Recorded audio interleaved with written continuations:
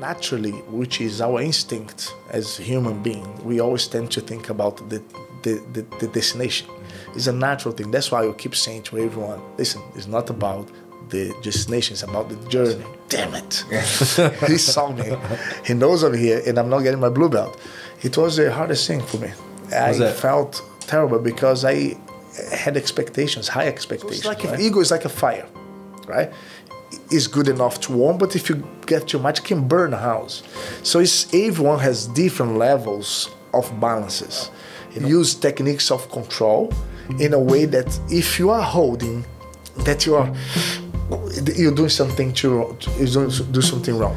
Replacement is the most important principles to have a good control.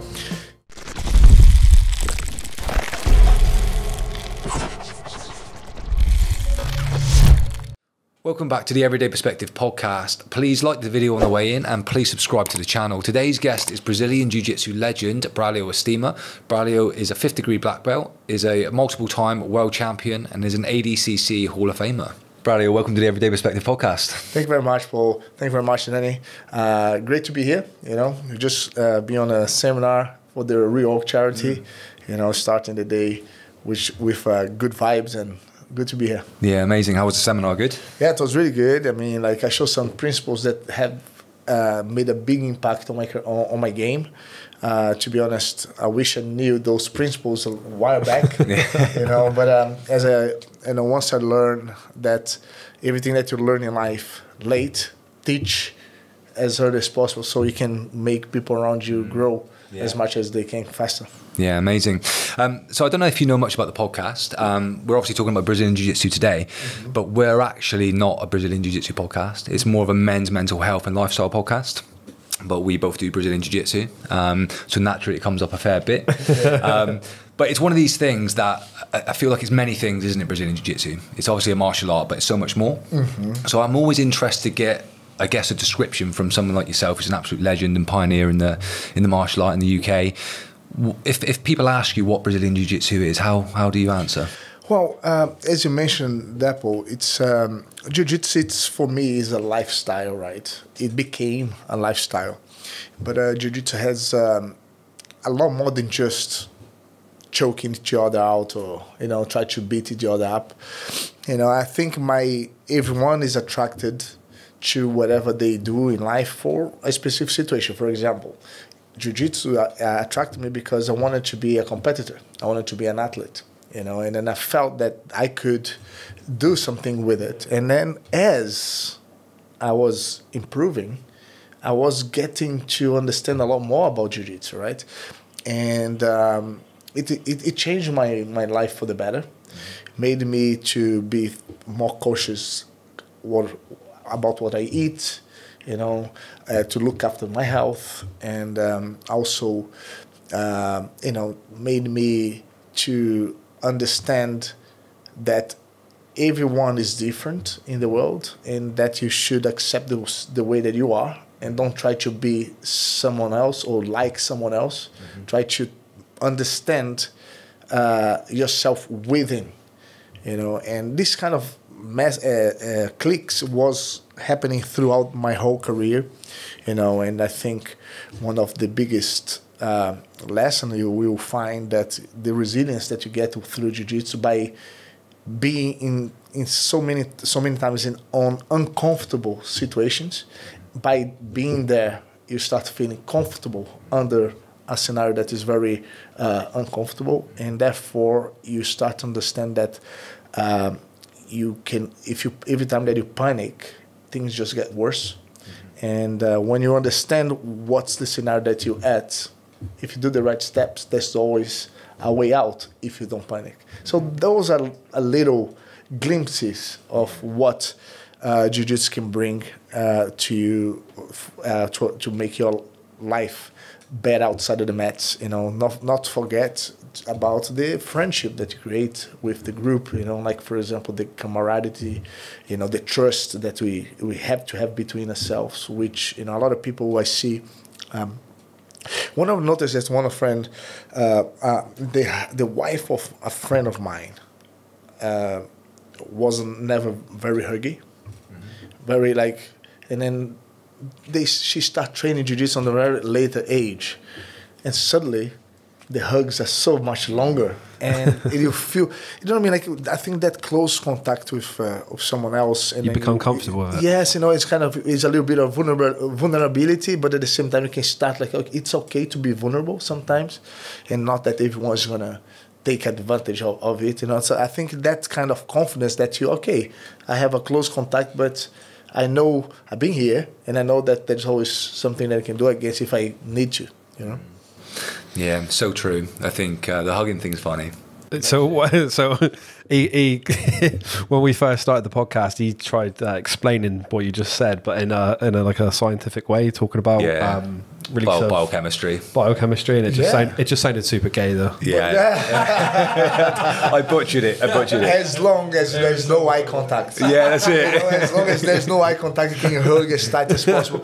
But also that is, you exchange energy as well. You know, I'm very much a believer of energy, and you know, you can talk about jiu-jitsu in a very profound way, in a very scientific way. You know, we spoke today about that. Like, what I learned in jiu-jitsu is that I can only control what I can do, right? And I can try to control someone else, but not necessarily you're going to control everything that you can do, right? But as long as you are always prepared for the worst case scenario. So I mentioned today, right? And like, not only me or my opponent, but anybody can do only three things. You can do something right, something wrong, or nothing. And that's not down to you. That's down to me to understand that those three possibilities are real. And we all will depend on the intentions of those actions or not actions, right? Because I can only control what I want to do. I cannot control what you want to do or what you want to do. I cannot control if you're going to react correctly or wrongly or not react at all. I cannot control. I can only be prepared for the worst. In fighting, the worst case scenario is if someone does the right thing. If they do the wrong thing, sorry, mate. If you don't do nothing, I'll go through you, right? If you do something right and I'm prepared, then I'm still in the game to carry on the next stage. So this is like, you can metaphorically explain a lot of things in the game of life, you know, because the difference in jiu-jitsu, which I find so beautiful, is that you're always going to have a second chance, right? On the train, on the mat, you tap, you can always have a second chance, so you can start kind of processing the importance of accept your weakness, understand your strength, and my opponent's weakness and my opponent's strength, and understand that when I'm about to get in a bad situation, and when I am in a good situation, or when I'm in a very bad situation. You need to accept. Acceptance is very important. Also, acceptance is very important for life too. You know, so many things, man. I have learned so much. It blows my mind, mate. I've come into it. I'm only a year in, and I ask him so many questions, mate. You must get pissed off with it because I'm like, do you know what I mean? But it makes me feel like I know something a little bit. But it does. It fucking. And that's the thing. Mind. Like, you learn that even though you are not like, your shape is different than someone that's doing so well. And then you go, oh, but he's doing that, but I cannot do that, so this is not for me. So listen, if you understand yourself and don't try to do a step wider than your own possibility, you can make it up things in anyhow. Like, as long as you understand the whys of things, you know. Naturally, we tend to, when I teach someone jiu-jitsu, for example, let's teach a guard pass. A guard pass is like someone is on top, try to pass the legs, and up on the side mount control to pin the person on the side, right? So when you teach someone a guard pass, naturally, which is our instinct as a human being, we always tend to think about the destination. It's a natural thing. That's why we keep saying to everyone, listen, it's not about the destination, it's about the journey, right? Because the destination, if you focus too much, the destination is not here yet, you know. And if you're all about the destination, when you get there, if you get there, and then what? What's next, right? So once you understand the principles of that, you have to try to take the control of the fight and the opponents on the process. In worst case scenario, I cannot submit the person, I can still have the control of the scenario. And this mindset is very important for life too, you know. And to do so, I cannot just copy someone just for the sake of it. You need to try to be intrigued, try to understand whys of things. But why? If it's real, there will be a why. You just need to be humble enough to accept, okay, this way I cannot do it. Is there any other way that I can make it up? Yes or no? If yes, try. If not, change something, do something else instead. You know, these kind of lessons. Yeah, absolutely. Do you think that mindset where people focus on the destination too much, do you think that's why a lot of people drop out at maybe blue belt? And yeah, 100%. Do you know why? Because they know how hard it was to get to the blue belt, but they really wanted to get the blue belt, and that's why a lot of them who quit, they did everything to get the blue belt, and they got the blue belt, and then it's no longer a destination anymore. Yeah, it became a journey, and then that journey cannot have a stop. You know, it's like I was talking to a very good friend of mine, Stevie B. When you say like conclusions and realizations, right? Conclusion has a little stop in the end. I conclude, stop. Realizations, like I understand and there's more to come, you know? So that's the thing. When people who tend to quit is because they took as a conclusion, okay, I'm a blue belt. And now you need to carry on in the path. Because when you get a black belt, man, honestly, I'm not talking here just to say, when I got my black belt, I didn't feel like a black belt. I was a world champion the first year as a black belt. I didn't feel like I was that black belt. Am I that black belt when I was a blue belt I used to look up to? Am I that guy? Because that's what I wanted to be. It took me 3 years to be able to feel, okay, you know what? I belong here. I belong to be called a black belt that I wanted to be. But I was already 2-time world champion. And then in second place, I was world champion my first year, second place in the second, and champion the third.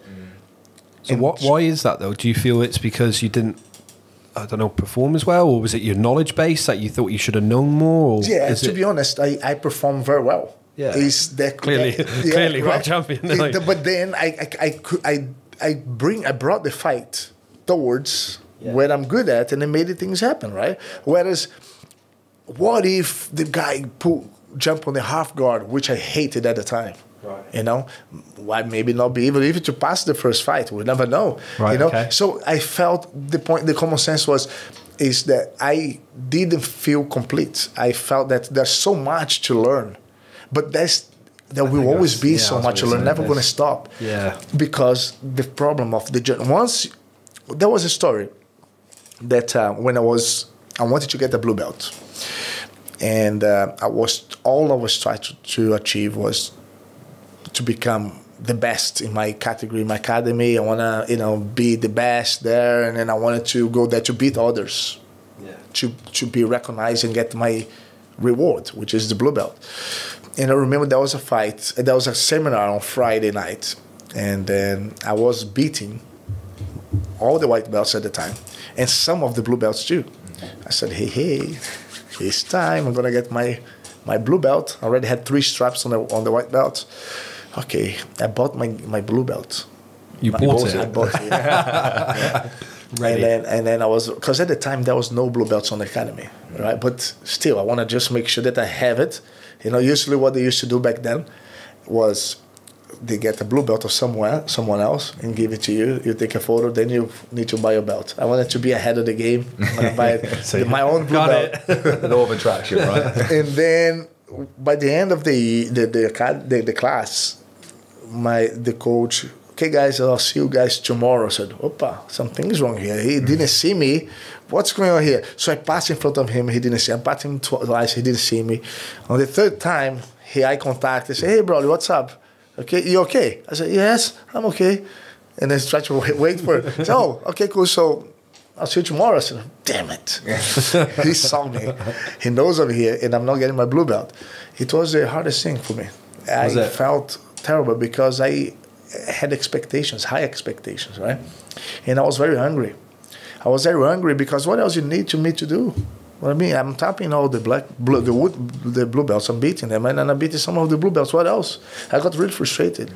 And I came back home walking like 10 minutes, with my gi, and then, you know what? Forget about this, man. I don't want to do this anymore. Forget about it. I went to the shower, threw my gi, threw my blue belt, and said, I'm not doing this anymore. Give up. Come on, how come I'm not a blue belt?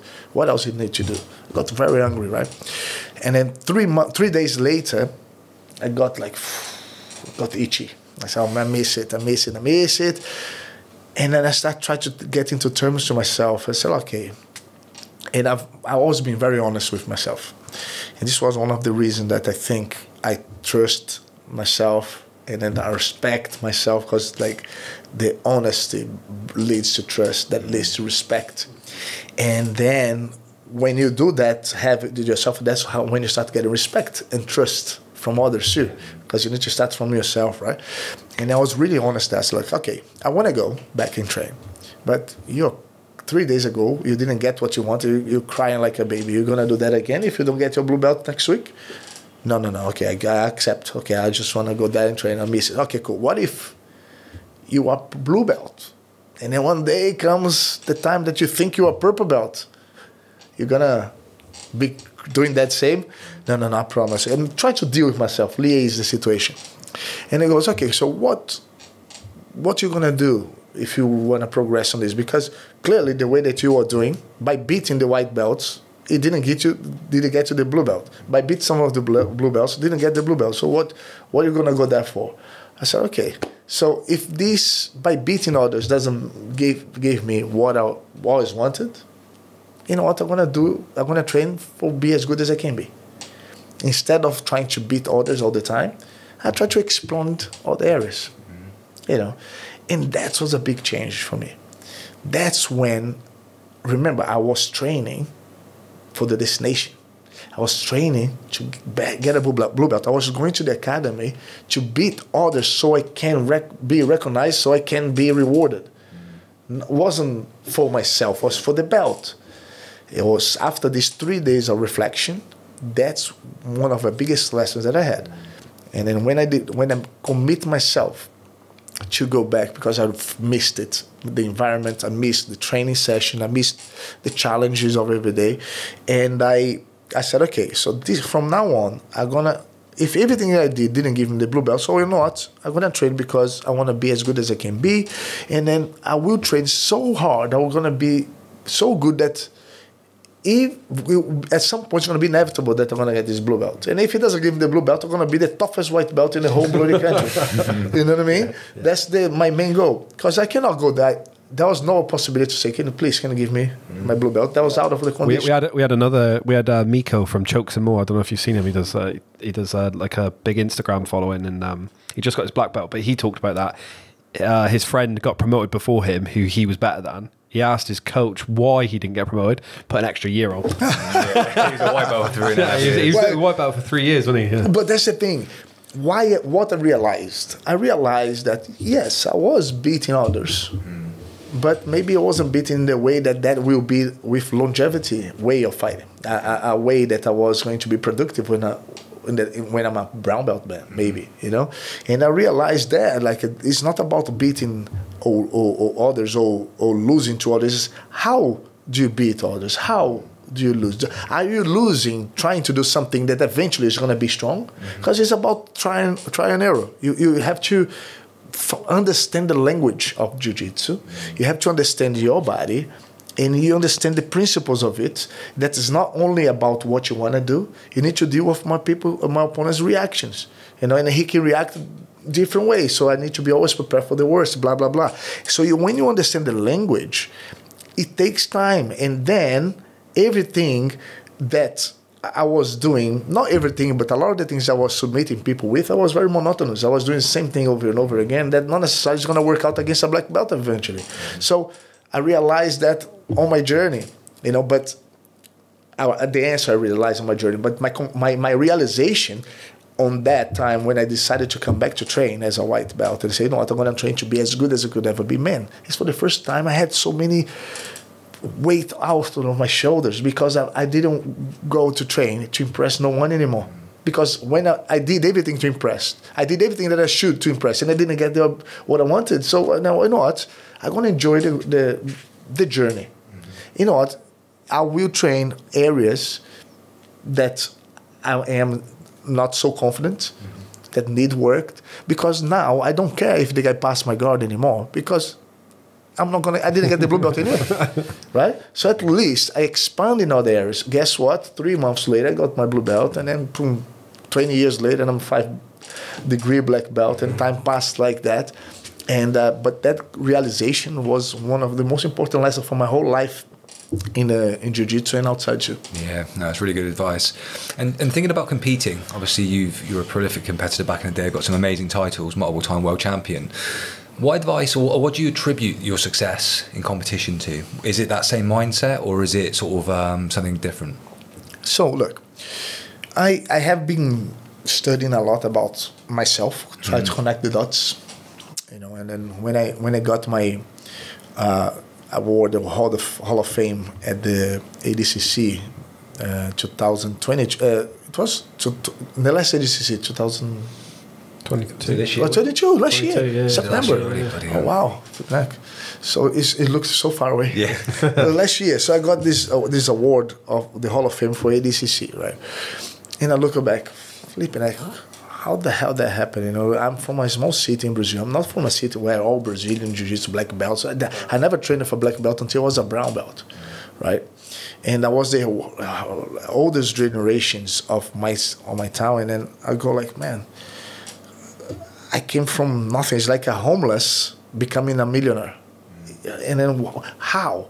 So I start trying to connect the dots, you know, because a lot of people ask me this question, what's the secret of the success and stuff? I think there's a lot more there than I have said previously. And I'm trying to go into deep situation on that. And I think always like being honest with myself and by being honest, accepting your scenario. I didn't have black belts around. Okay, so accept that, you know, and do what you can to become as good as you can be. That was my always goal, not be better than anybody. Roger Gracie is my best mate. I never aim to be better than him. You know, I aim to be as good as I could ever be. If this means me being better than him or not, is independent. It's about my own limit. It's my own potential. Reach my full potential, my prime. That's what my goal, right? And be honest with yourself, you know. Then you trust in yourself. Then you respect yourself. Then you have to act with the intentions of doing something right, you know. And like we say, Master Carlos Gracie Sr. says, like, there's no losing jiu-jitsu. Either you win or you learn. But that's only if you have the intention to learn or to win. If you don't have the intentions to do it right, when you do wrong, you don't gonna notice no difference. Yeah. But when you have the intentions to do it right, and even when you do it wrong, you go, you understand, you tick the boxes, you know. And this is the beginning of everything, is being honest with yourself, and don't do to others what you don't want to do to yourself. It's if you see, can be like Jesus said that, didn't it? Like, yeah. in a way, like someone gets me in an amber, okay, would you like him to crack it? No, so don't do crack the others, because that connects more people. And if you had, like, there was a day I was in Rio for the first time, and Carlos Gracie Jr. I lost my first fight. I went there to compete. I was you know, it was 97, the Brazilian Championships. I lost my very first fight. And then before, I spent a week there training. For the first time I saw black belts, I was like, oh my God, man, so many black belts. I saw Hicks and Grace for the first time. I was like completely, you know. And then I lost the fight on Sunday, on the first fight of the Brazilian Championships. And my flight was on Monday night. But on Monday morning, I was at the academy. I wanted to be there because I wanted to suck as much information as possible, right? And then when I went there, I was the only one of my team that was there that went to train. When I look, the academy empty because it's just the day after the tournament. And guess who is there? Carlos Gracie Jr. Oh my God. He's looking at me, he see me, whatever. Oh my God, I'm training his class. Hey, campeão. He's so champ. Hey, champ. Can you go with this? Oh my God, he's talking to me. And then I start like, okay, you know what? I'm going to do my best, man. I want to train my best. And then I train my best, blah, blah, blah. And then the end of the class, he goes, hey, champ, come here. What's your name? I said, oh, my name is Braulio. I said, oh, where are you from? I'm from the Recife. He said, oh, mate, I really like the way that you fight. Carry on. I go, bro, that meant a lot more than a medal. And I never told that to nobody because I had already a little, I wasn't confident that a lot of people used to take the mic if I say something that they cannot do because we are teenagers, you know. Come on, of course you can do, brother. But honestly, I could, but, you know, in other things in life. And then people take the mic out of me. So I was a little bit like complex about saying things. So when he told me, I didn't tell nobody because the same way in life, if I say some people, I'll come, okay, so you go there to Rio de Janeiro, losing the first fight, but Carlos Gracie Jr. came and said that, blah, blah, blah. But it didn't matter to them. Yeah, it mattered to me a lot. Yeah. And this is another principle that I learned, how important to give people some, like, you know what, well done. This is good. You know, share to people, you know, because sometimes I remember myself then. I was such a lost kid. I didn't know exactly if this what I was doing was jiu-jitsu or not. But when Carlos Gracie came to me and said, listen, carry on. You do that goes, really? So, okay, maybe I'm doing everything rubbish, but it gotta be something in the right direction because otherwise you wouldn't come out. So that became in me because I know how much it meant to me. So every time on my journey that I could help people that I could, especially when I start teaching, it made me understand jiu-jitsu so much better. So what's the principle behind? The more you share, the more you learn about even the things that you develop yourself. Mm-hmm. Because the more you share, the more you think about, but you need to share with the intentions to make the real impact on people. Because when the question comes, honest question, and you have the honest answer, you will start understand more about the technique. And even if you should carry on apart from a certain situation or not, because you learn, okay, that's a good question. Maybe this one cannot work on those scenarios. So then you go, okay, this is good up until this scenario, but when that scenario happens, I need to respect because now I know, because now I broke down in a way. So that's what is being one of the main secrets for my success is like focus on give the best what you can, you know, so you don't regret later, you know, and train to be as good as you could ever be, but not being better than someone else. Try to understand yourself within, because if you don't understand how you move, how can you manipulate someone else? You know, because jiu-jitsu is two people fight against each other. It's a conflict of interest. You know, you need to manipulate someone else to get him in a stuck position so you can make him tap. So how can you do this to him if you don't know how to do it to yourself? So you recognize, appreciate your flaws and your attributes, accept it, and work around it. And that's a lot more, because if it was so simple answer, you know, but I am trying to, I have already 32 principles that is important to be successful in anything in life. You know, I don't have it here in mind because I'm writing it down. I'm making something about it, and it's very interesting because some people, even though like when you ask me this question, right? Someone asked me a while back ago, and it's it's determination, never give up. You know, I need to, you know, be focused on on the journey and blah blah blah blah blah blah blah blah blah. And the guy said, "Oh man, that's so interesting because Steve Jobs said something very similar." I said, "Dude, but I don't even put my mind into work, so that must be a lot of things here that I'm missing." You know, and you know, there's a friend of mine that he's very good on choke and cross choke collar. You know, Roger Gracie. You know, very good. He tapped everyone on the mountain in 2008, and he's my best mate. I trained with him all my life in jiu-jitsu. You know, I have full access to him, and he's the GOAT. you know. And it happened that he tapped everyone from the mount on 2008. And then I asked him, when he came back, I said, mate, come on. I'm good in the mount, but I cannot do that submission. I can only go from katagatame and some armors. But this, man, he tapped everyone. Come on, can you show me? So he will show me everything, like what he understands as success. He showed me everything, and he goes, you do this, you do this. Oh, flipping heck, that's crazy. I wasn't doing that. Let me do on top. And boom, he bumped me over. So, so it's because he's strong or he's heavier.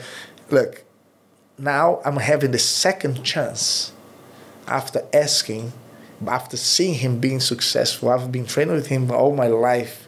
And after having that chance, that free, I had to have the second chance.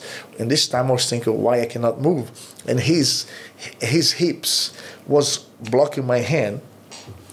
And he didn't think much of it because he was focused on the collar things. I said, damn, is this hand here? So is it? He wasn't even like 100%. He knew was there, but he wasn't. He wasn't. He didn't put as such highlight of the reason why his choke is so effective.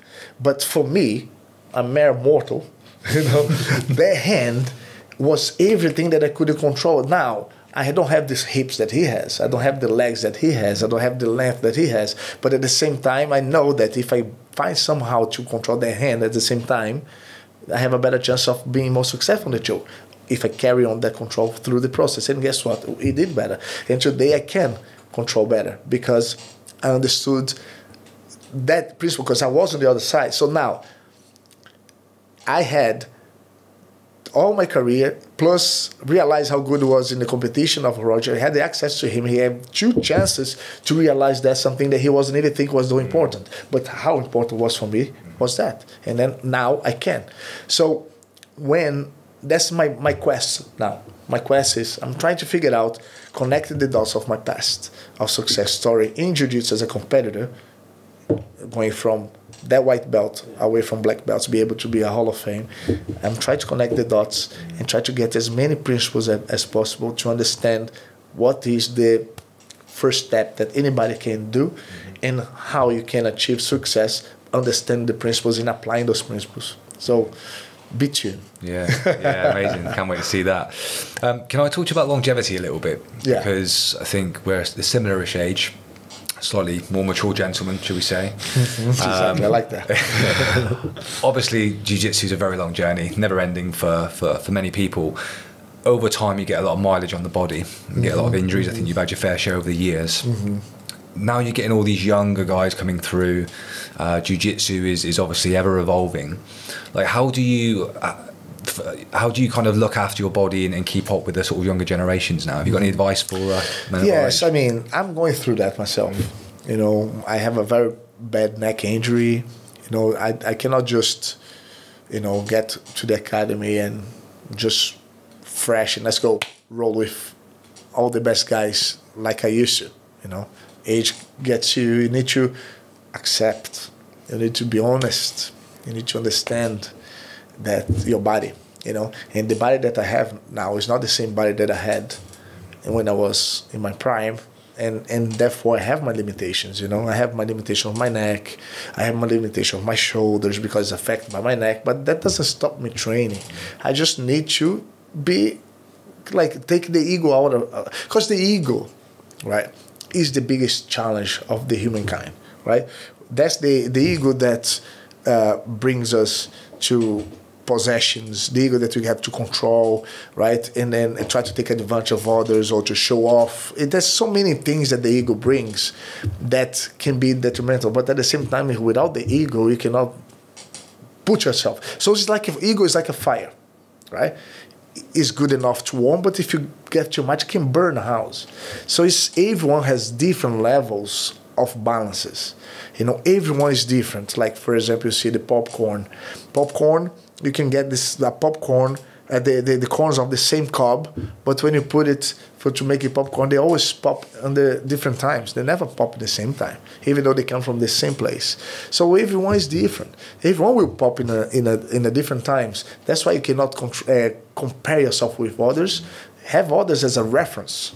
and bring yourself as the comparison to yourself yesterday, yourself last month, yourself last year. You know, like if you want to see how you are, okay, am I on the right path or the wrong path? Compare yourself from today and last year or 5 years ago. You know what I mean? Sometimes you not feel like, I can do better.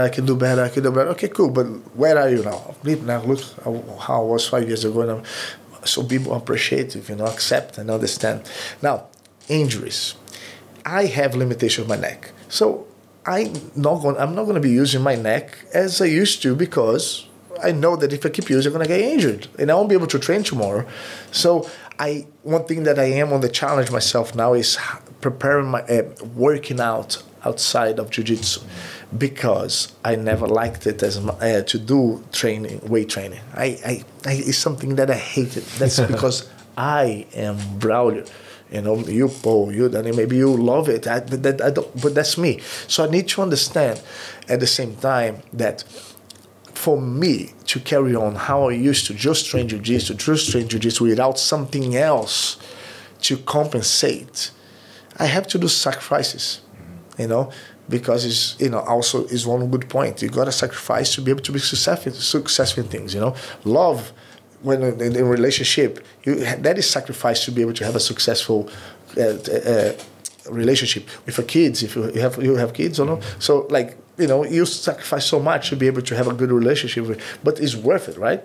But that's the thing. So now I need to sacrifice that time that I wouldn't like to be doing weights, but I need to do so my body is in a good form so I can carry on training.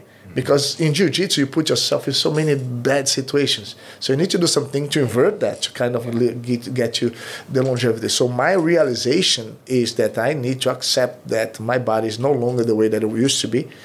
And I have to act with the intentions of doing it right to find ways to give me that longevity. And that's what I have been finding myself. Is respecting, okay, my knee is bad. You put in a situation that my knee is going to get locked. Oh, good. Let's do it again. Remember, in jiu-jitsu, you always have the second chance. Do it again next time. Don't let it get that far. Because you shouldn't be fighting to escape from a lock that's already on. You shouldn't allow the lock to get that far. So if you're fighting to your arm don't get tapped, you did something wrong before already. So, okay, out, let's go again. And next time I don't let you get that close. And that's how you learn. And then choose your partners. Be honest. Communication. The ego, deal with the ego. Okay, the ego is important to keep you going, but find the balance according to your body. Myself, if someone is about to pass my guard and I feel that position, I will use my neck in a way that I can be sore tomorrow. Pass your guard, but you're not gonna tap me. And I try to get out. He tapped me. Damn. Next time, I will change this side, because if he goes to the other side, it's much better. I'm going to try to this time now. Oh, it was worse. Go back and then have fun. Yeah. Have fun. It's time to appreciate and enjoy jiu-jitsu. Yeah, great. I'll make some notes of that, I think. Man, I talk a lot. No, it's great. What do you think about the evolution of jiu-jitsu? You mentioned about, obviously, sort of the leg locks there, for example. I guess from when you started, it probably looks, in some ways, a completely different martial art compared to what you see now. Mm-hmm. What are your thoughts on the evolution of it? I mean, jiu-jitsu is a never-ending growth, right? There's so many possibilities. If you see the options of techniques that is in boxing, for example, that's a lot of combinations. You see two guys fighting each other. Okay, you only can use one arm or the other. They move the head in steps, right? And you know that when this arm is straight, this goes straight, and then you can have the hook, they have the uppercut. This is about what? Let's say 8 possibilities mixed together. You still get people knocking each other out, because it's hard to map all the possibilities. You're giving 8 techniques mixing between themselves. Now imagine Thai boxing. Now you have the legs together now. Now imagine jiu-jitsu. Flip a neck. It's arms, legs.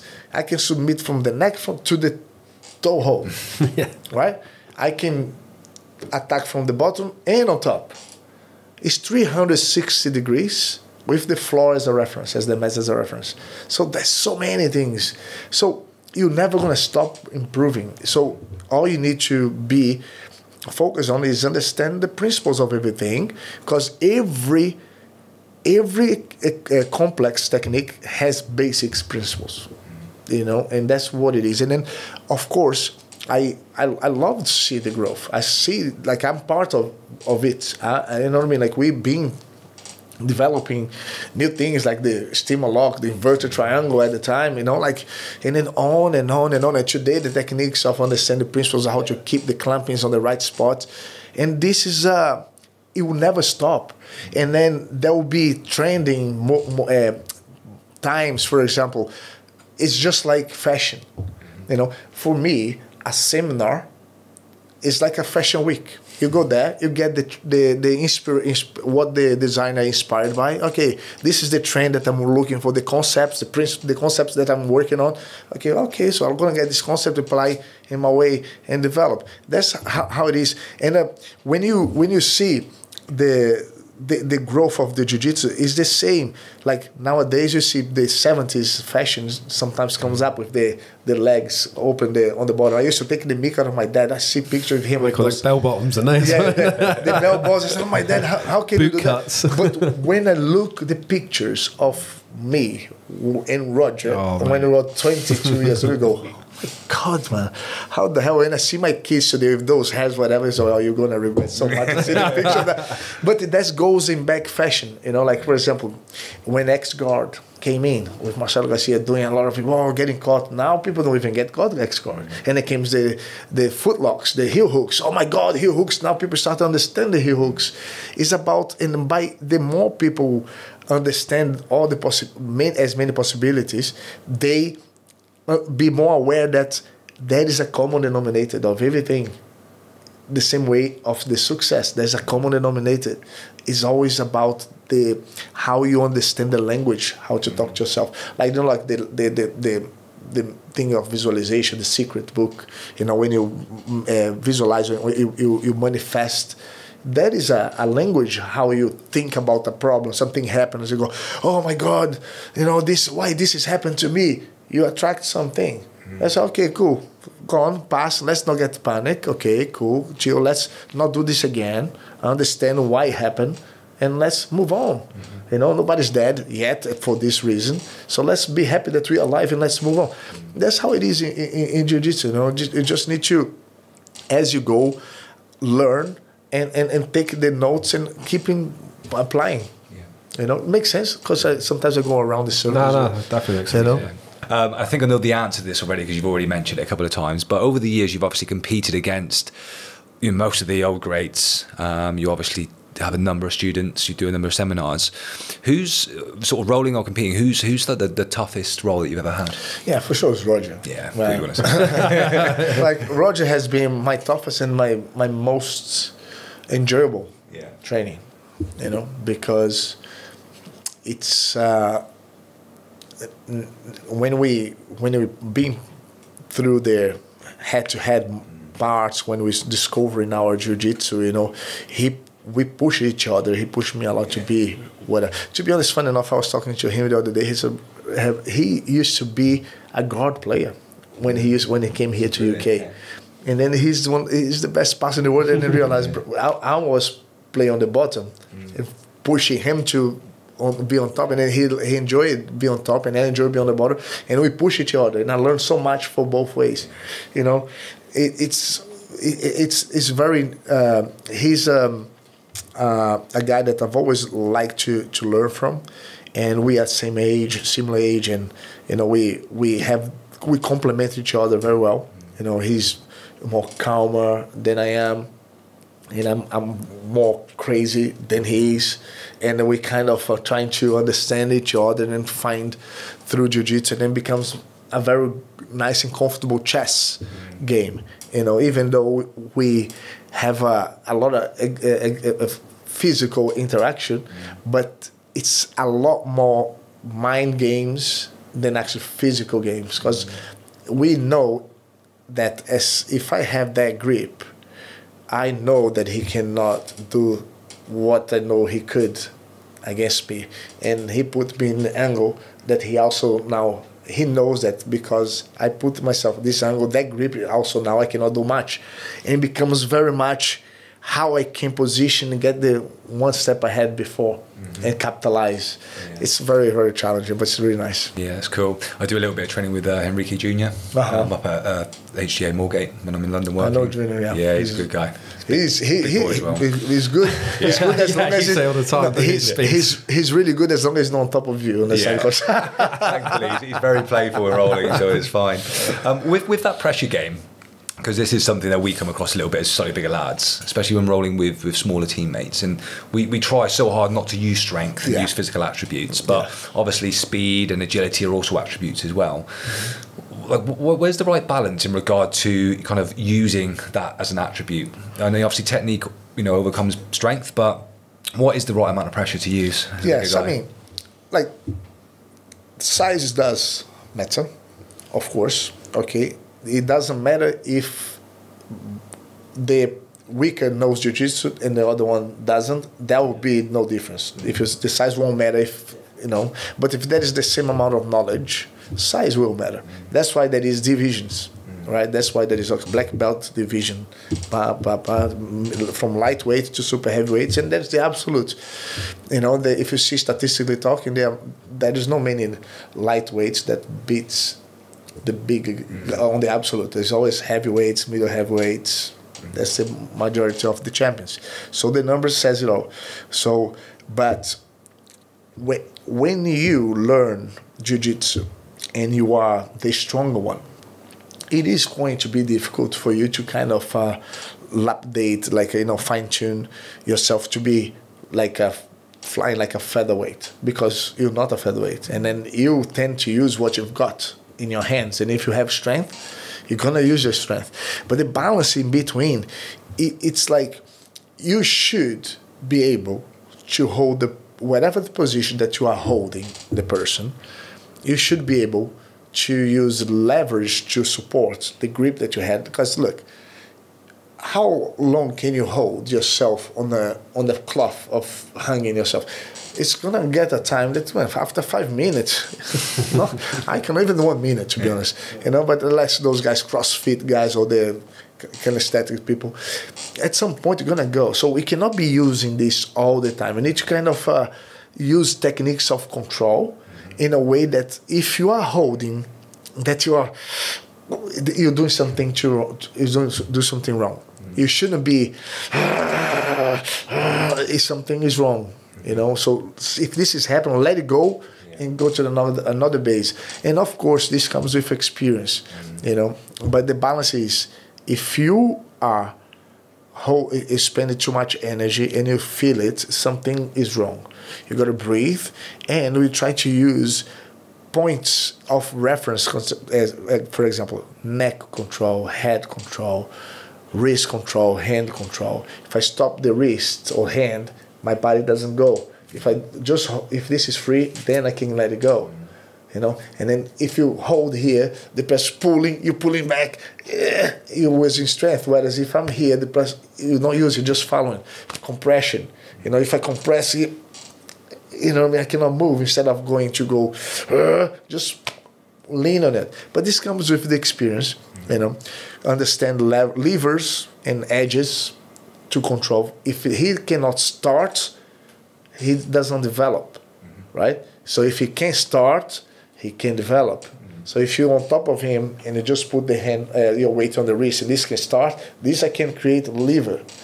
Whereas if you lean here, go, some things also capitalize and replace. Replacement is the most important principles to have a good control.